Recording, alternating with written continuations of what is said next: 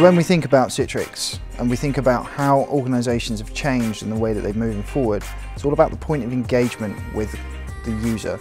How users are now utilising Citrix to actually be more mobile, be more agile and work from wherever they need to work. Typically, in an enterprise environment, this can be quite challenging. Our customers are moving to Citrix Cloud for two reasons. One is they may be coming to an end-of-life event on premises, or two, they're moving to the cloud anyway, so it makes sense to move it there and gain the advantages of moving to a SaaS solution in the cloud. So when customers make an investment in Citrix, there's usually a large capital expenditure, which then constrains them to the capability of that resource that they've purchased.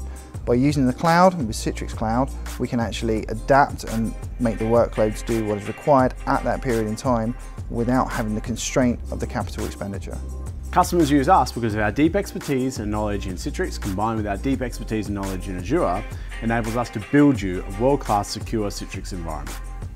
So we migrate Citrix by understanding what the customer requirement is for the end target. So by understanding the business case, we start to then map the technological solution to the business case.